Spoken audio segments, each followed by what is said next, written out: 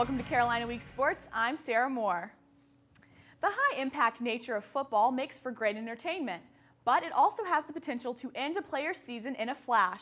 Jay Spence brings you a first-hand look at Chase Rice's road back to the field.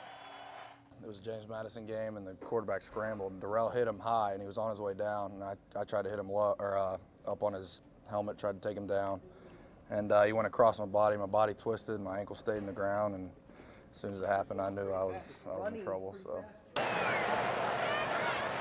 oh my God, I don't know. It was one of the worst feelings I've ever felt, because first thing you think is all this work that I've done is paying off. None. Because anytime someone gets injured, there's a stages psychologically that a player goes through. Initially there's some anger, there's some denial, and eventually they get to an acceptance level. But then you look at it, you got to look at the positives too. I could get another year out of it. If I don't, then at least next year I'll be a lot bigger. But one of the main things we can do is keep them in a regular routine, making sure the player goes to meeting, that he comes to practice, that he stays mentally engaged in everything that's going on. And that helps them to overcome some of that separation that they're feeling from the team. So I work out 4 days a week, which really helps me because I at least feel good about myself that I'm doing something.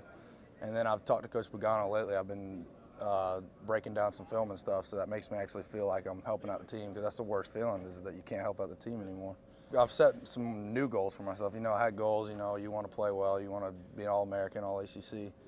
Obviously that's not going to happen now, but just trying to get back for next year. That's my one goal, is next year, whatever date our first game is. I cannot wait for that.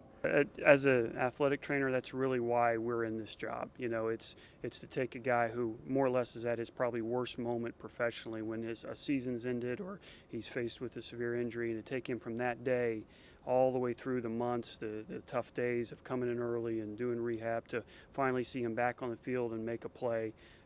That's why we're in this business. The torn ligaments in Rice's left ankle are healing, and he's expected to make a full recovery. Heading into its last regular season game of the year, the field hockey team is still undefeated. Carolina is the only NCAA Division I team that's undefeated. The Heels' impressive record is a stellar 17-0 with 11 shutouts. But who's counting? The Heels will try to wrap up a perfect regular season Saturday at Old Dominion. Coming off a tough loss to Virginia Tech this weekend, the men's soccer team took on the High Point Panthers last night at Fetzer Field. In the 25th minute, Bill Dworsky feeds the ball up the middle to Brian Shriver, where he fires a shot from beyond the box, and the High Point goalie is frozen. With only a minute and a half left in the first, Eddie Ababio tries to fake out the defender. He'll lay the ball off to Gary Lewis, who bends it right into the upper 90, past the keeper. After a penalty kick by Ababio in the 61st minute, Johan Carvajal attacks down the middle, where he blasts one off the near post, making the score set 4-0. Carvajal says it feels good to finally score one as a Tar Heel.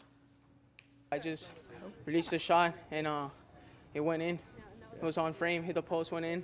Feels good. It was first goal of the season, so first goal since I've been a transfer here.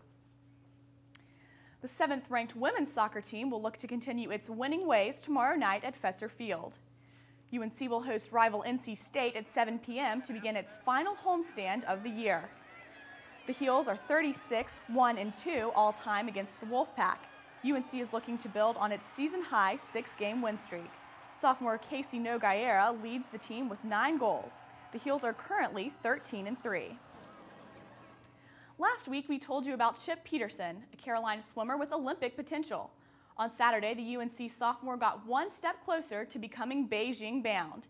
He finished second in the National 10K Open Water Olympic Trials meet. In April, Peterson will compete in the International 10K Open Water meet, and the top 10 swimmers from that event will advance on to the Olympics. Well, Adam, I hear that you used to be a swimmer back in high school. Well, and I can tell you that it takes a whole lot of talent. It's not really comparable with running that same distance, because it involves so much more physical strength and a lot more muscles. So it's really great that he's able to do that. Definitely. Thank you, Sarah. I know a lot of people who went to all sorts of places over fall break.